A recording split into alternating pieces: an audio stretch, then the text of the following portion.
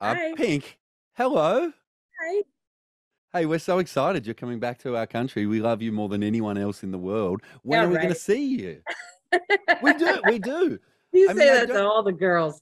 No, that is not. It's a year away. It's too far. I want to come now. So what do we do? What are we meant to do in that year? We just sit on our hands and wait. I'm sure there's lots of exciting people coming before then. No, we don't care. We're just waiting for you. You, you, Well, I'm excited. Carrie's excited, which that never happens. He loves New Zealand. you're not meant to say to me he's excited and then say the name of another country. Oh, where are I'm you? in Australia. Oh, I'm sorry. I was just talking to someone from New Zealand. Yeah, you know Well, what? he could live in Australia. Also, I could live in Australia. I actually thought about moving to Australia a couple of years ago. and then what happened? Just a little old global pandemic? Yep. Hey, I don't know if you've felt your ears burning, but you have been the cause of a lot of arguments at our radio station, and I think we need to clear it up. Oh, I will no. start. I will talk about your new single "Trustful," but I want to ask you about "Never Gonna Not Dance Again" because we need to know the difference between "Never Gonna Not Dance Again" and "I Wanna Dance Again." Oh, that's a huge difference.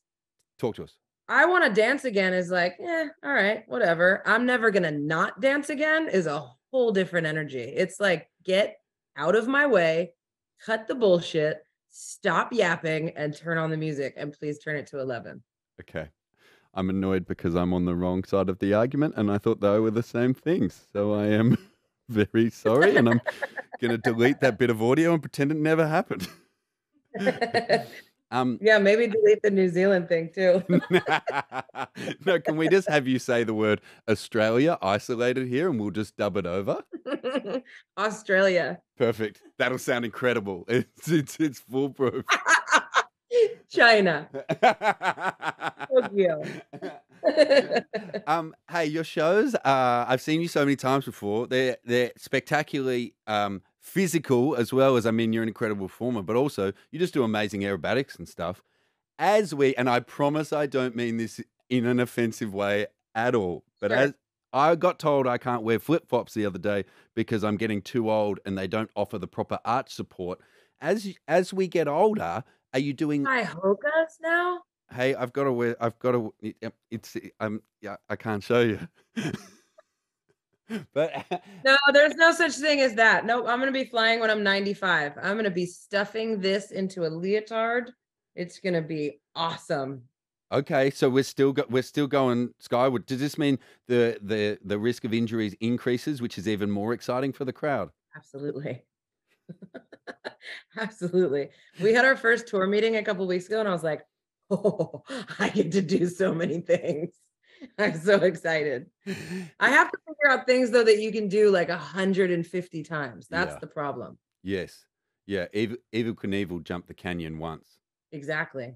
Yeah. I was talking about doing like maybe getting shot out of a cannon, but I feel like that's once. And then also a flying carpet that's controlled by drones. How Yeah. fun would that be? They Yeah. won't let me do it because they think it'll get hacked and I'll get taken. We also just had a show here in Perth in Western Australia, and 50 of the drones failed and fell into the river, and it cost them $500,000. And that would be you dropping. That would be me. That would be epic way to go though. I, That's so much cooler than falling off a ladder. this is a dark question, but I do stand up comedy, and I would like to die on stage, like quite literally. Would you like to die on stage? Not now, obviously, but is that Sometimes after I read my Twitter feed, I fear that I might. I know I want to die while someone's telling me how awesome I am. yeah. Like everyone's standing around just like, "You're so great. I love you so much. This was my favorite thing you did for me." Or in my sleep. I don't want to know. There was talking about dying and people falling. Obviously, your new single is called Trust Fall. It is one of the funniest things that happens in the world when you see a trust fall in actual life and they don't catch them. That's my worst nightmare. Yeah, I would never do trust fall. yeah. Not ever. What are you? Not with these. Isn't your whole song encouraging that? Yeah, but not with these people. Uh-uh. If my children had the muscles, they would catch me for sure. I They would. I saw a video of your daughter that you recently posted singing her first recital. It's an Ah, it was she's incredible, right? And it's amazing she's song.